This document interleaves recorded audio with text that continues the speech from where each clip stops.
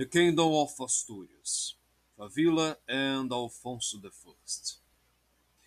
After the Battle of Covadonga, in which the governor Munuza, in which ruled the local region of Asturias for the Umayyads Caliphs, was dislodged because of the defeat, Pedro de Cantabria, also known as Peter of Cantabria, a local duke in the region, sent his son to the court of Pelagius at Cangas de Onis.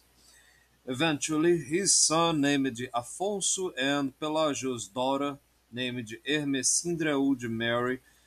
This marriage would provide a union between the court of Pelagius and the Duke of Cantabria, essentially expanding the realm of Asturias further. Alfonso would later be the successor as king of Pelagius. Pelagius' reign would be of 18 to 19 years. A shrine would be erected in time at the place where the battle occurred in Covadonga. His histories would become the stuff of legends and a symbol of Christian resistance at the medieval Iberia, with many Visigothic nobles pledging themselves to Pelagius, and who else was discontent with the Umayyad Caliphate occupation of Iberia. Now let us move outside of Iberia for a while and return our attention to the Umayyad Caliphate. The Caliphate itself stretched across from the borders with India to the Iberian Peninsula. The Caliphate was literally at war with most of its neighborhoods. But despite this, the Caliph Wissam ibn Abd al-Malik was an effective one. Patron of the arts, he normally encouraged the building of schools and translation of numerous literature and scientific works to Arabic, continuing reforms of Umar II in terms of education for everyone on the Muslim realm. However, despite this, the Caliphate itself stretched itself across to an enormous territory and faced numerous distinct problems, both in terms of infrastructure to also of the kinds of essentially draining its manpower to several distinct front lines across its borders. Incursions and raiding from the Caucasus by the Khazars and the Turgesh, a Turkic tribal confederation. Rebellions incensed on the Indian provinces, in which eventually killed the Hindu leader, with Arab governors of Sindh constantly keeping in check the Indian kingdoms. Regular raids and attacks on the empire of the Romans, or Basileia Ton Romanium, while still being forced to divert resources and manpower to settle the occupation of the Iberia Peninsula, while still pushing into Gaul. Despite all of this, it can be said that Malik also largely ignored or didn't bother as much about the pressure of rebellions and minor states like the Kingdom of Asturias. At the Battle of River Garonne, defeating Odo, Duke of Aquitaine, in which its armies were led by Abdul Rahman al-Kagif, governor of Al-Andalus. Odo would survive the battle and then recognize Charles Martel of the Franks as his ruler, in which he would culminate at the Battle of Tours, with a resounding defeat for the Umayyad Caliphate. Essentially, the governor Abdul Rahman al-Kavik didn't thought the Franks would come to the aid of Odo of Aquitaine, since they were rivals. Other sources mention he simply didn't care, thus forcing the Umayyad Caliphate to retreat from Gaul. Nevertheless, in 735, the Umayyads once again would invade Gaul, establishing themselves in Septimania and part of the region of Provence.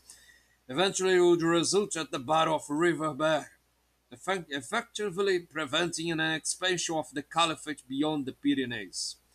Although with Narbonne remaining with the Muslims for some time still. During this period, after the setbacks in Gaul and the resistance was still happening of Christians at the Iberian Peninsula, it happened the Berber Revolt, marking the first succession of the Caliphate. The revolt. Essentially, the reasons of the revolt were the policies of the Umayyads governors within the Maghreb region and Al-Andalus. The Arabs constantly threatened the local population of Moors, Christians, and Jewish minorities. on these regions as second-class citizens. Although the Berbers had undertaken much of the fighting in the Umayyad conquest of Iberia, they were given a lesser share of the spoils and frequently assigned to the harsher duties. The Arab governors also continuously kept raising the dhimmi taxation or non-Muslim protection taxes, and slave tributes on non-Arab populations that converted to Islam in direct contravention of Islamic law.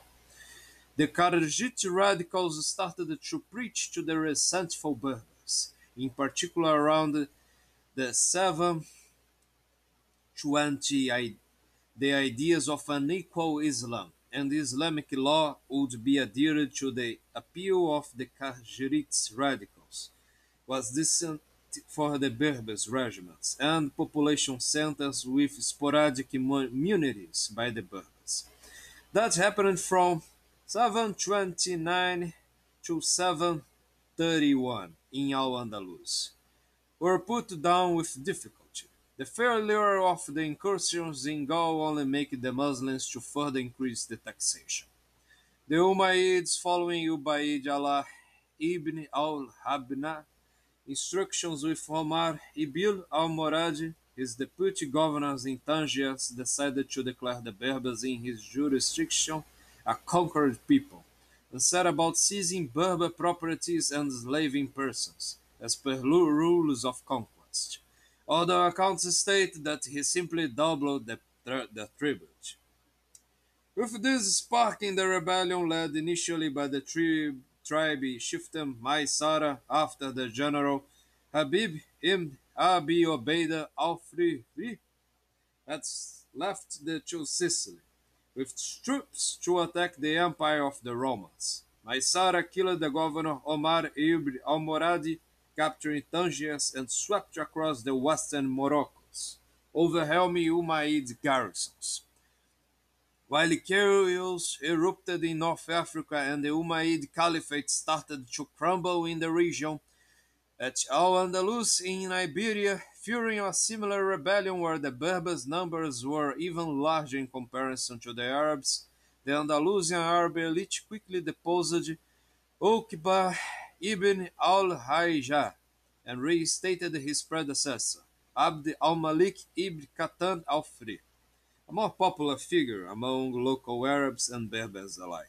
Eventually, as the rebellion would happen, the Battle of Bagdora at Fez, near the city of Tangiers, where a much larger Berber army upon the 200,000 would defeat the Umayyad troops, including the Syrian expedition of 30,000 troops that came as reinforcements, literally vanquishing the Umayyad hold on the region, revolting Al-Andalus. While the coup installing Abd al-Malik ibn Qatan al-Fri had been a fail-safe device, the news of the Battle of Bagdad spread, with a general Berber uprising happening all over the place. Berber garrisons mutinied, discarding the Arabic commanders. The Berber armies would reorganize themselves in three columns, one to take Toledo, one to take Cordoba, and another to take Algeciras, where the Berbers would hope to seize the Andalusian fleet for additional troops from North Africa. Favila of Asturias was the only son of Pelagius and assumed as the second king of Asturias. After his father's death, he founded the Church of Santa Cruz at the capital of Cangas de Onís. Not much is known about his reign, other than he was mauled by a bear while out in a hunt as to make better political ties with his court. Succeeding him was Alfonso I. Alfonso I, meanwhile, with these revolts, Alfonso, as soon as a year after the death of Favila, in which he was the successor of Pelagius as king of Asturias, brought Asturias troops as to conquer Galicia in 740 AD, sensing the weakness within the Umayyads. With the frontier garrison suddenly evacuated, the Christian kingdom Alfonso I of Asturias, the successor, could not believe his luck and set about dispatching Asturian troops to take the empty forts with remarkable ease and swiftness. The northwest was captured, and the banks of the upper Ebro were raided by Alfonso I and permanently lost to Al-Andalus. The Asturians devastated several thousand villages on the banks of the Douros River and carried off local populations in the Galician Leonese lowlands back to the mountains, creating an empty buffer zone on the Douros River valley. Between the Asturias in the north and the Al-Andalus in the south, this empty frontier would remain for the next few centuries, giving origin to the Magaratos, the true Berber communities that eventually converted to Christianity. Alfonso I would also raid and conquer a portion of the Basque region from the Duke of Vasconia, that was part of the Frankish kingdom, with eventually conquering Leon by 754 AD. As far as La Rioja, from now the Emirate of Cordoba after the Berber revolts and the deposal of the Umayyads, keeping policy of empty buffer zones with Al-Andalus depopulating regions and sending the population to the mountains. More than doubling the territory of the kingdom, Alfonso I was also credited in establishing the shrine of Our Lady of Covadonga, which he and his queen Emesindra are interred there. The following inscriptions. Here lies the Catholic and Holy King Don Alfonso I and his wife Dona Emesindra, sister of Don Favila, to whom he succeeded. This king won many victories against the Moors. He died in Cangas in the year 757 AD. Back to the Muslim world, the same was in turmoil. The third fifteenth was in full swing, with a series of civil wars and uprisings against the Umayyad Caliphate, which would culminate in the establishment of the Abbasid Caliphate. The Berbers would fail to take over Cordoba, and Abd al-Rahman I, a prince of the deposed Umayyad royal family, refused to recognize the Abbasid Caliphate authority and would establish the Emirate of Cordoba in 756 AD, becoming independent. However, the first unification of Al-Andalus would take over 25 years to be completed by the Emirate of Cordoba. Epilogue. The rebellions across the Maghreb and Al-Andalus of the Berbers with the disintegration of the Umayyad hegemony in the region, the defeats in Gaul provided the opportunity for the Asturians to not only double their territory, but even conquer regions at the frontier with the Franks and assert themselves in the region. Despite the buffer zone policies, no longer the Umayyads and not even the Emirate of Cordoba eventually would come to take over so much territory as they did in the past. The Iberian Peninsula now being divided was the center and the south, and its east under Muslim occupation, and the north under the Christian realm of Asturias.